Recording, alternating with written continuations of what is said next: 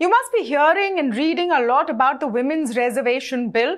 It is supposed to usher in a new era in Indian politics. But what exactly is the Women's Reservation Bill 2023? Well, to begin with, as the name suggests, it will reserve one-third of all seats in the Lok Sabha for women, not just in the Lok Sabha, in all state assemblies and in the Union Territory of NCT. There will be a reservation for women candidates up to 33% of the seats in the House. Even seats reserved for scheduled caste and scheduled tribe will have one-third of them reserved for women. Now, when will this come into play and how will this happen is the big question.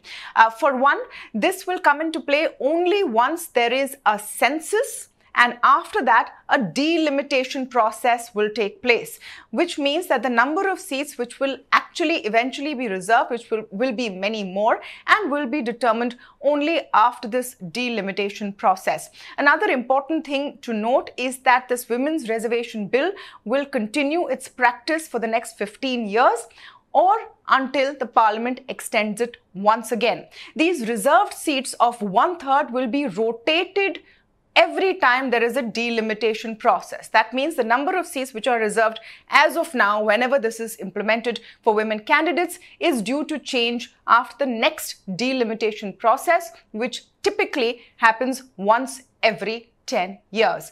Now, the important question over here is that why has this taken so long? So it's interesting to know that attempts to bring in a women's reservation bill and versions of it have continued from 1996, 98 and 2008. Every time it got stuck either in the Lok Sabha or the Rajya Sabha, and then the timeline of that parliament lapsed. We have to wait and see if this one passes and when it will actually come into play. The earliest is 2029, but there's no guarantee.